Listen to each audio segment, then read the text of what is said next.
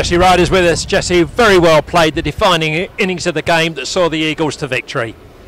Yeah, it's nice. You know, we wanted to come down here and have back-to-back wins this weekend and build the confidence in the group, which I think we've done.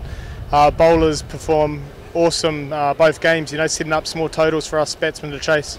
Yeah, indeed, and it was important, wasn't it, to get back-to-back wins, the 2 games in less than 24 hours. Got us off the bottom of the table, that win last night. Now it's put us in the mix for the next stage of the competition. I know there's still a lot of games to go and a lot of hard work, but it has opened up the competition for us, hasn't it? Yeah, well, we've been playing good cricket, you know, we haven't started well in this, but, you know, like you said, there's plenty of games to go, and if we keep winning, then, you know, we're a chance for quarters.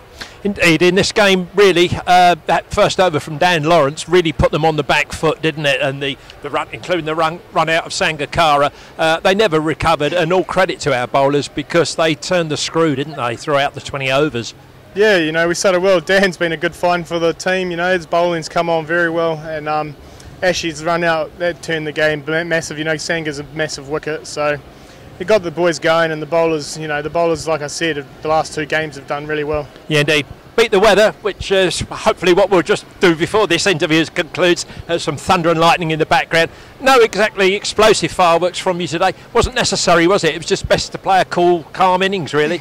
Yeah, well, it's just nice to spend some time in the middle and get the boys home, really, and, you know, you take the win, so I'm happy with that.